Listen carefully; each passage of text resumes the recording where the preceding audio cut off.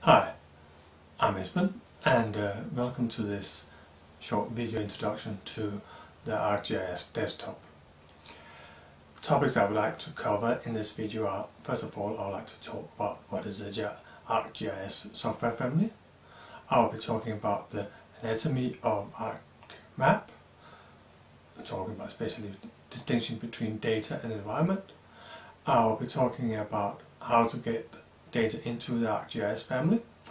I'll talk about the user interface of ArcMap, and then I'll talk about different levels of environment or different levels of containers for environment in ArcMap. First of all, ESRI is an abbreviation of Environmental System Research Institute, but no one uses that ESRI in everyday life. But basically, ESRI is one of the largest producers of spatially enabled applications. They produce for web servers, for web applications, mobile phones, desktops, tablets, GPSs, and probably more. ArcGIS is their main desktop package and consists of a series of applications, amongst which the three most important ones are ArcMap, ArcScene and ArcGlobe. ArcMap is the 2D work space where you normally do most of your work, and at least in this course we'll be doing by far the most of our work in the ArcMap application. ArcScene and ArcGlobe both can do 3D visualizations. ArcScene does it in memory and a bit quicker, while ArcGlobe can handle very large visualizations and very much just like Google Earth really. Today all of these applications are being recoded and repackaged into what is called ArcGIS Pro. ArcGIS Pro, for different reasons, I don't think it's ready for our type of course yet, so we'll leave it for now, but maybe in some years many of these functionalities will be to find inside ArcGIS Pro. Inside these three applications there are two special helpers, or if you want to, sub-applications. There's ArcCatalog, which is the data management tool, so where you can arrange your data and move it around to whatever, and ArcToolboxes, which is the interface for the analytical aspects of ArcGIS. ArcCatalog is a bit special in that it also is available as a standalone application. The first and probably most important thing to remember when you start using ArcMap is that there is a strict distinction between data and environment. And it's so data is the geodata, the environment is different ways of analyzing it and visualizing it.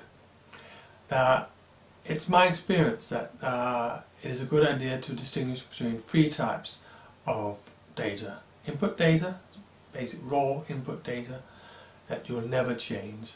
Intermediate data values, results of your calculations, your work, and then the final result, your output data, that you can keep as a whatever, or send to customers, or which situation you now are in. I think it's practical to have this distinction because in science we like to be able to have our work be reproducible, so that people can go and say, okay, given this input data, given these operations, this was the result. So we have that thing about being able to go back to the original data.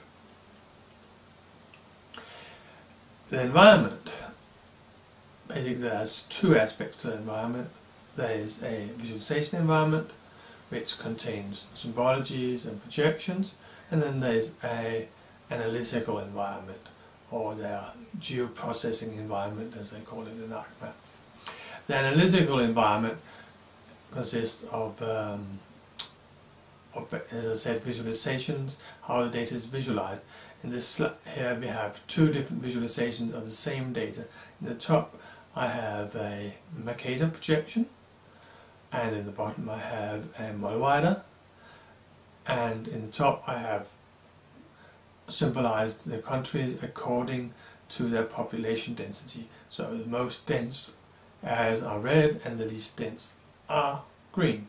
In the bottom one I just flipped the colors, so now the least dense are red and the most dense are green. But anyway, it's the same data but seen in two different environments.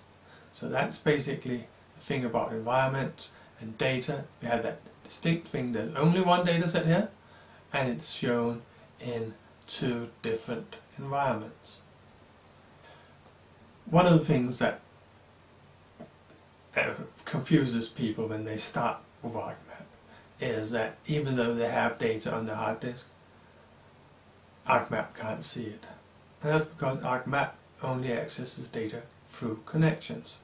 So before you can start doing anything, you have to establish some connections. I will be showing how to establish three types of connections: folder connections, database connections, and connections to a VMS server. This can be done inside ArcMap, but I will use the opportunity to demonstrate how it can be done in ArcCatalog, where it's also a bit easier to see how it's done. So first of all, I'll launch ArcCatalog.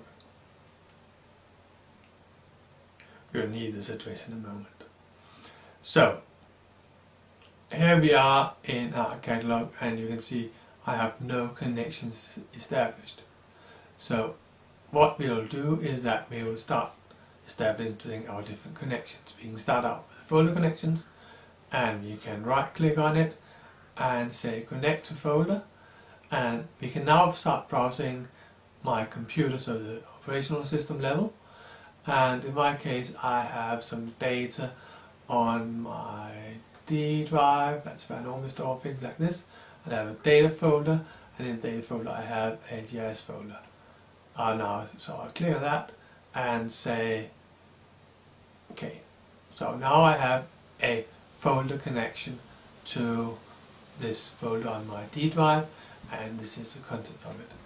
I'll do the same for a connection to the file server, our geodata file server at campus.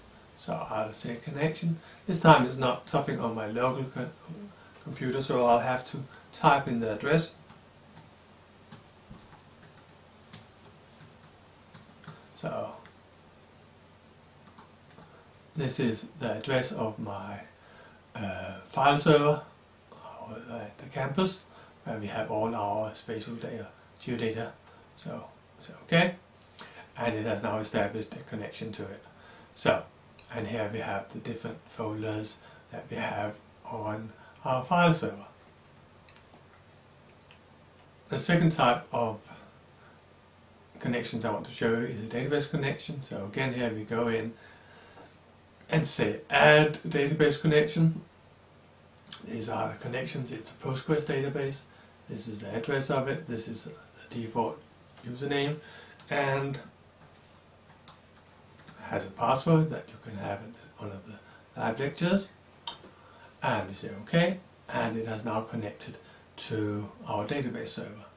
Finally, I want to show how we connect to a VMS. It's down under GIS services and a VMS. And this is where this little thing comes in handy. So I'll just copy it like that, and I can then paste the address in. I can't remember this address. It's the address to the get capabilities of the VMS server. And once you have this address, and it's on the website of course, you can connect, and it has now connected to the VMS. The VMS is a type of server that serves images of data, so we typically use it for background data, so aerial photographs, also photos if you wish, scanned historical maps, that type of data is what we've got there, but also quite a lot of elevations and hill shades, things you use for visual effects. So now I have connected to my three data sources. So I have folder connections, I have a database connection, and I have a VMS connection. So I'm now ready to start using ArcMap. So I'll just close down ArcCatalog and switch to ArcMap.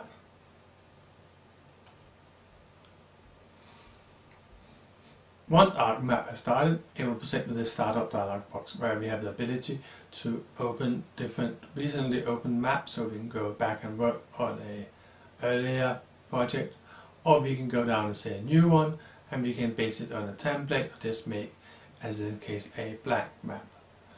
Note that every new map document, and this is what we are doing, we are creating a new map document, talk about it more in a moment, has a default geodatabase. That is where it by default stores data or looks for data. It defaults down to the ArcGIS folder of your document folder.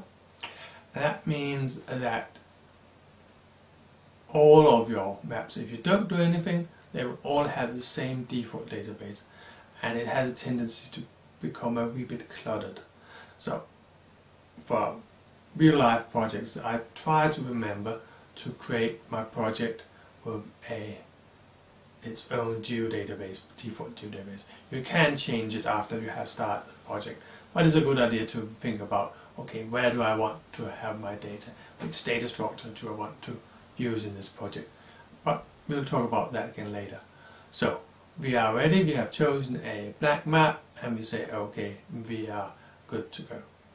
So back in my PowerPoints, this was our start. We can open existing maps, we can create a new blank one on some templates, some official templates. So if you are in an organization, we can have all your maps will look the same. If you want doing a project where you're going to use several maps, it might be a good idea to have some templates so all your maps look the same. So that was the start one. Once we're in here, we can start doing the next thing. We can add data. And we might as well start off by saying it ArcMap. Everything can be done in several ways.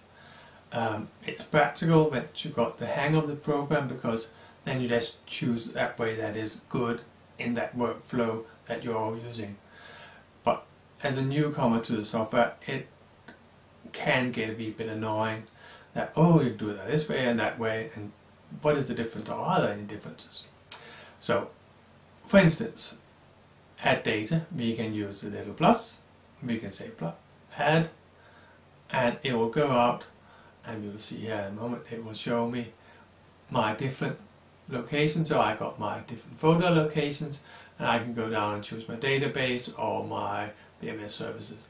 But I'll just go down to my database services, so my folder connections, and I'll go down in a folder I created for this purposes. So I have a ArcMap intro, and I have a series of data.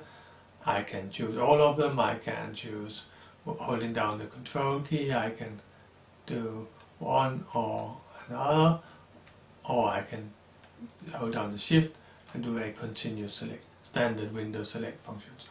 So we'll just add all of them. So now we have Denmark, we have some data, primarily we have also got some data for Sweden, and we can start handling our data. The other alternative to opening data was to go up and say from the file menu and go and say add data, and add data, you see got the same symbol, and that will do exactly the same. A common problem for newcomers to ArcMap is that you do not add data by saying open. Open and save relate to the document, the project you're working in, the environment. So here you can say, okay, if I want to save my settings, how I'm doing, you do press save, and yes, it is a good idea to do it, and no, there's no autosave. So best practice, whenever you made important changes, save your data, because things can go wrong. And if you want to return to another project or an earlier version of the same project, you use open, and then you find the file there. So open and save are not for data, they are for document. So the environment. Add data is for adding data, and this one is your standard data. You can do all the types of data, background images and things like that. We'll look at that later. So again, just to repeat myself, in PowerPoint you can add data, you can click on the little plus, or you can choose add data from the file menu. This will open, both cases will open a browser, and you can browse to wherever your data is. If you haven't created the connections as I did before in our catalog, it has that little plus, folder with a plus sign, where you can go and say add a folder connection, and you can then create your connections, but it's only folder connections you do in that way. So now that we have ArcMap, we have some data loaded, we can start talking about the toolbars. There are two main toolbars in ArcMap. There's the main toolbar and there's the tools toolbar. Main toolbar has things like open map, save map, cut, paste, delete, sometimes work, undo, redo. Typically only work on changes to the environment. Add data, an indication of the scale, not only does it show what scale you're working at, but you can also use a drop down, and it will then give you the ability to choose fixed scales. Edit data, then there are some buttons for different windows. We'll be talking about them when we cover Windows in a moment. There is help. ArcMap has probably one of the best help programs around, so go in and check on the help. That's really where you see why the software costs money, because it is really good, well documented.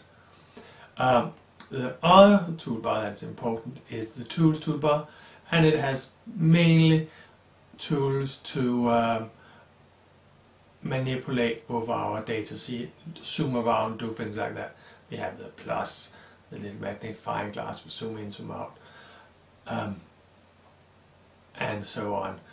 There is one thing you should note. We have the black selection arrow, this one here, black selection arrow, which selects graphical elements, and we have a blue one which can select data. Again, there we have this distinction between our things in the environment, where we have graphics, so north arrows, scale bars, things like that, and we have our data. They have two different selection tools. Be aware of that. So how does this function over in ArcMap? So we jump back and we can see, okay, here we have the whole of Denmark, and I can then use my little plus and I can zoom in on Copenhagen region. I can move a bit around. I can go back to a previous extent. There's one thing that you should be aware, it always happens in ArcMap, is that if you are in the zoom thing and you by accident do like this, so I dragged a very small square and then it zooms into that, and it seems like all your data is gone. It always happens. Then of course you can go back to the previous, or you can use the tool, which is this one, which is zoom to full extent. So that will show you where zoom out to all of the data. So there's data you can't understand why you can't see. Try and press this one and it will zoom out so that all data is displayed. So that's the basics of this tool bars here. There are many toolbars. You have access to them on the customized toolbars, and you can toolbars, and then you can choose if you're going to work with GPSs, then you can choose toolbar for there, or for editing, for drawing, putting small graphics in. There are toolbars. These toolbars are mainly created for specific workflows. So outside that workflow, they probably won't make sense, and you'll probably have to get rid of them. You don't want to clutter up your workspace too much. So add toolbars from customized toolbars, and this is said, that's one of the wee bit annoying things with ArcMap when you're working in a lab, as you will be in this course. That if someone else has been using ArcMap at the same computer you're sitting in, and they had added some toolbars for whatever workflow they were in, and you can come and sit later at the same computer, you'll get their settings. So you'll get their toolbars, and you'll also see in a moment when we start talking about Windows, you'll get their Windows. So briefly back to our PowerPoint, we have toolbars, and you can use the customized toolbar to choose which ones you have, and remember that the main ones that you want to work with are the main toolbar and the tools toolbar. Another thing that is a wee bit surprising, or a learning curve for newcomers to ArcMap, is the concept of the windows. Inside the application we have windows. This is a window, our table of contents. This window is at the moment is what's called docked, so it's parked alongside or docked alongside the edge of the application. I can grab up in the top of it and I can move it away, so now it's a floating window. And I can dock it along any of the sides. You can see these more diamonds. If I dock it down here, it will dock it at the bottom of it, over here at the bottom of this side. And this one normally belongs over here, so let's leave it here. Windows can also be pinned or collapsible. At the moment this one is pinned because it has this little icon here, a little pin, showing that its pin is down, meaning it's holding the window open. If I click the pin, so flip it so its pin is up, the window is now collapsible, and as soon as I'm outside the window area, I can use it. If I go in and click on it, as long as my mouse stays in here, it stays open. When I move my mouse out, it will collapse. So as soon as I start doing something, it disappears. So collapsible windows,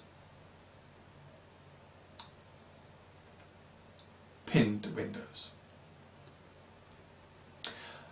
You can close the window completely, and this one is a bit not so nice to lose, but no, you can, up here you have shortcuts that can open the main window. So this was the table of contents window, click here, we get it back. The other windows that we'll be using is the catalog, our catalog. Now we have our catalog, as I opened before, it's a standalone application, now as a floating window. Personally, I prefer our catalog to be together with my table of contents, and I normally use this center point here. So I'll drag it there, and it will create what is called a tabbed window. So now I have our catalog down here, so I can switch between our catalog and my table of contents. But that's just my way of working. I like it like this. The other window that's important is our tool. So toolboxes, we open that, and that gives us all the tools available. Normally we would like it to be collapsed over here, so we got there. This one is a way of searching. If you just have to know where the different tools are, you can browse down through the system. Sometimes that can be difficult to remember, and there is a very nice little tool, a search tool that you can use. So if you can remember a word from the help, so if you know something about creating a buffer or something like it, you can type buffer in the search tool, and it will give you which tools have the word buffer in the name or in the help text. So I'll just open the search tool also, and just like with my toolbox, I'll just deepen it so now they're here. When we're doing lots of work with tools, it might be a good idea to pin the tools, and then you have down here again tabbed search and toolboxes. So this will be an appropriate environment for working, and if you're not doing so many analysis at the moment, you can unpin your toolbar and then that can be hidden over there. So going back to PowerPoints, we have windows. They can be docked, that is, they are parked alongside. They can be tabbed, they can be pinned, they can, so that they stay open, or they could be collapsible, so they will collapse whenever you move your mouse outside the window. The main toolbar or window we were working with is the table of contents. It is our main interface to working with our data. So let's have a wee bit look at that. So our table of contents here. Here we have our data. ArcMap, this table of contents can be in different states. At the moment it's in this state that's called drawing order. This indicates that the data is drawn first, this data, then this data, then this data, then this data. So this is the basic landmass. If I move this one upwards, like that, then it will first draw all the forests, then all the towns, then the motor roads, and then it will draw the landmass on top of it, which won't be very useful. I can then start rearranging them, so now I have motor roads on top, and if I then want to have my town areas also, I can bring them up. So we can rearrange data. We can also hide data by ticking them off. Now displayed or not displayed. The table of contents has a tendency to change to this mode, which is displayed by source. Good, because you can see where your data is. But if there is data that has no spatial data included in it, the table of contents will automatically change to this mode so you can see them. And in this mode, you can't drag data up or down, so you'll have to make sure that if you want to do that, you are in the drawing order mode of the table of contents. So two modes of the table of contents: drawing order or list by source. Those are the most two common. There are two more, but they are a bit more advanced use, so we will leave them for now. We also saw that we could use the table of contents to display our data. Which data is displayed? The ones with tick marks are displayed, and it draws from the bottom up. So if something is underneath something with a tick mark and it's covered by it, it will not display. Finally, the next thing to talk about, there's more, is that there's two main ways of seeing our data. We can see them as we do now in what is called the data view, or the zoom in on this comb here again. So we have our data view here, and then we have what's called a layout view. In the layout view, we can see our final output format, and there's two possibilities. You can click down here, between the two, or you can go up under window and change between the two up here. This is again a typical situation of a new installation. There's no default printer set up, and therefore does not really know how big is my output going to be. There's something of our hanging around down there, but what is the output? So first of all, we'll need to tell ArcMap what printer we're using and what type of size of output we want.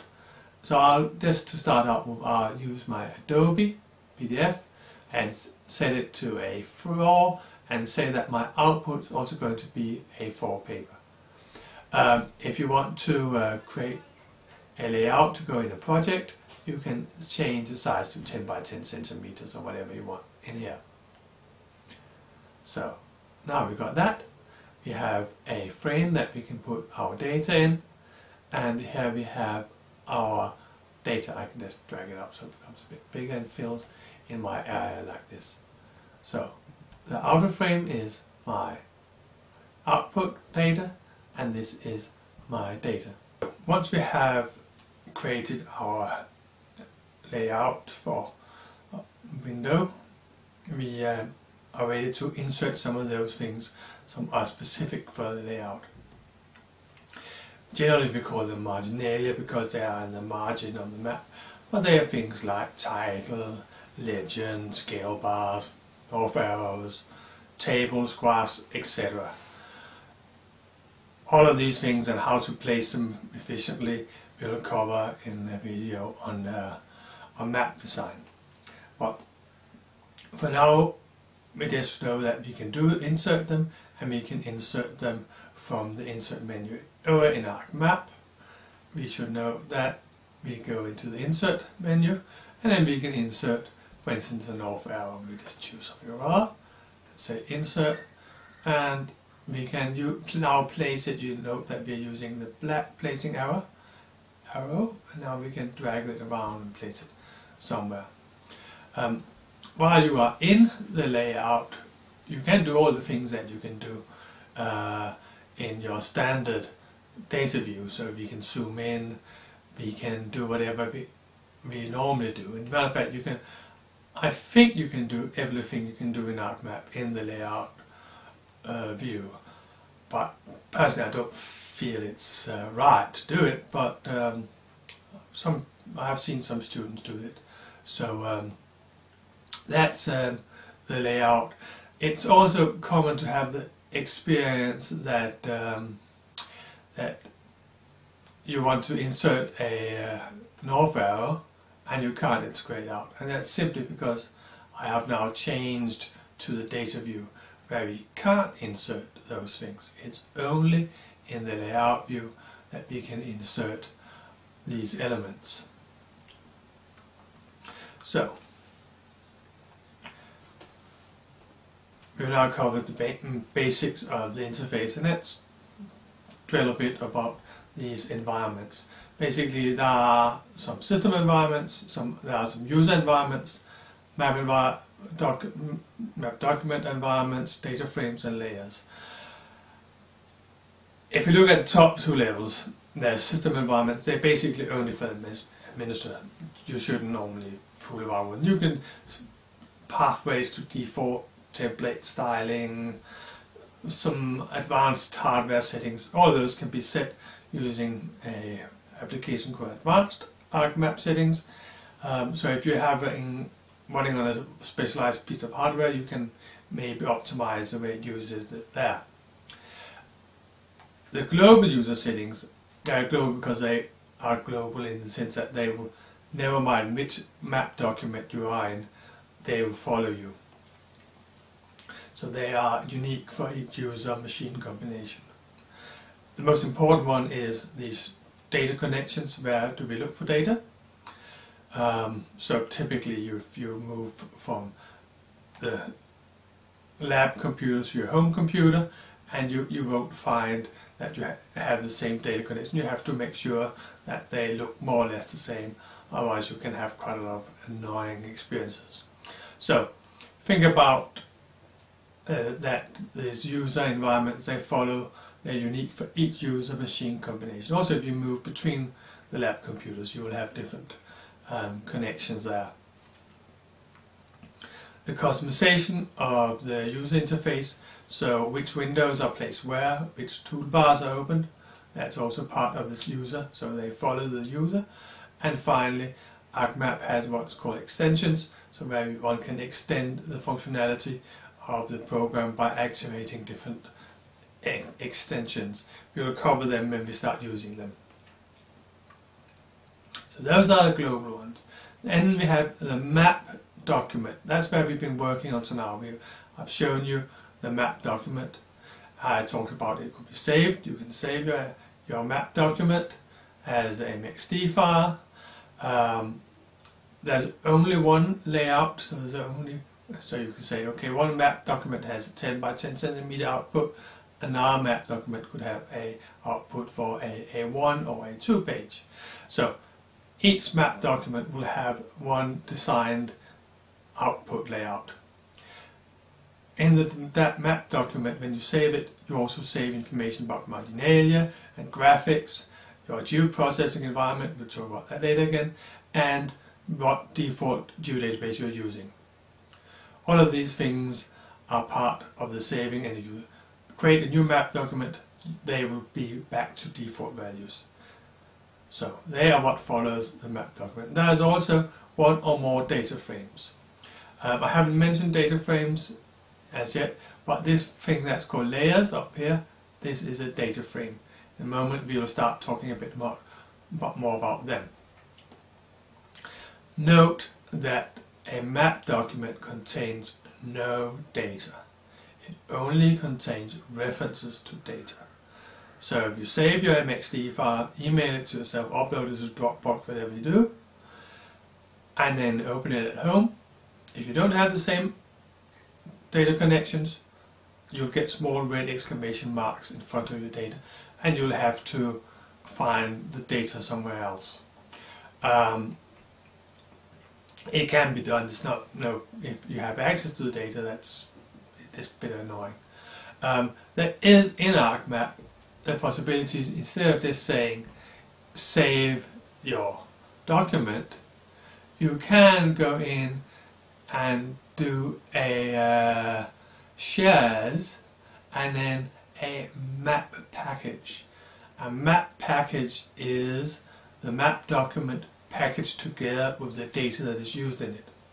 So if you're going to collaborate with someone that doesn't have the same data as you have, and you want to make sure they got that data for the document, then you package it all into this map document, map package. It's not a good idea to take, and if you're using data from our file server, and then package that, because they are typically very big data elements, so data for whole of Denmark or whole of Europe, things like that. It can be unpractical to package them together with a document. Then it's better to ensure that you have the same data connections so that ArcMap can work in a sensible way. There are some tricks to make this easier that we will cover in a later point. So, map documents don't contain any data, they are just reference to them. Inside the map documents there are data frames. The data frame contains information about which layers remember we have our feature classes become layers when they are loaded. So here we have different layers, how they are displayed, which display order they have. We can put transparency on them, their symbology, classification, all these things are saved as part of the data frame. There can also be different projections and alternates. Those two, when I was talking about the distinction between data and environment on the PowerPoint, those two maps were two different data frames.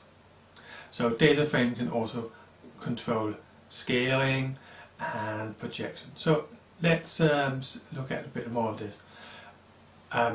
I can do an insert, and if I go and say insert data frame, what happens is I now have a completely blank screen because all my data is up in this data frame, and that's not longer active. The active data frame is the one that's in bold. If I want to see my data again, I have to click on them and go activate, and then I have back in my previous data frame. I can take my data and copy it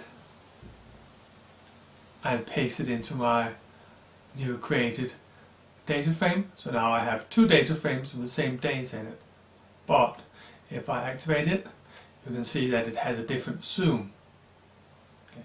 So I have this one zoomed into Denmark and parts of Sweden, and this one up here zoomed into, let's say, Copenhagen.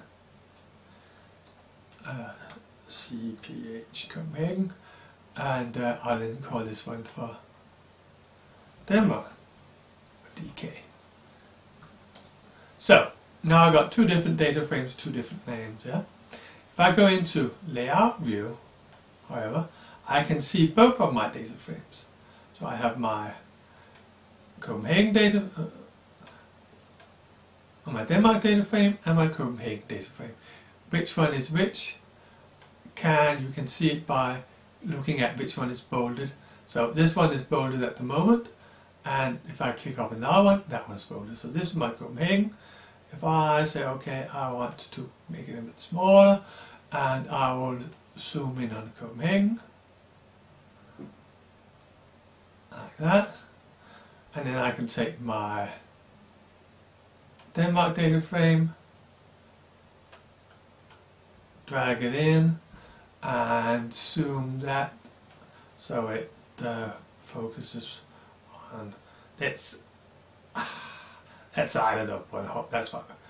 And we'll take it, we'll have it there, and we can then rearrange our things and do different things.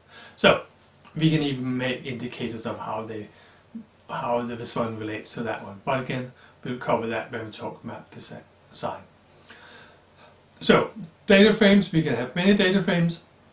They can have different projections, they can have different scales, they can share data, and they can have different data. So those are the things that are primarily defined in the data frame. A data frame, as opposed to the map document, can't be saved. A data frame lives inside a map document and can only be saved together with its map document. You can, however, copy and paste data frames, so I could choose this data frame and copy it and then have it pasted into another ArcMap project, so I could move data in that way. So, but as such, they only live inside the map document. The next layer down is the layer. So these are the individual layers, and they contain information about symbology, which data it is, where it's taken from, how it's symbolized, if it's going to be classified, how it's classified, and filters and transparency, and I think that's more or less some typical things that are on what we have as a data layer. So we have our categories, symbology, our labeling also, and filters. As opposed to the data frame, but like the map document, we can take, if we want always to have our forest displayed in a strange bluish color here, we can go up and then we can say save as layer file. So a layer can also be saved as a file on your hard drive, which is convenient if you want to make sure that in a series of maps you have the same layer displayed in the same way. So documents can be saved, data frames can't, layers can. Layers can, no data, only reference to where the data is stored, so only references to how it has been connected through those data connections. So basically that was it for today. Hope to see you soon. Bye.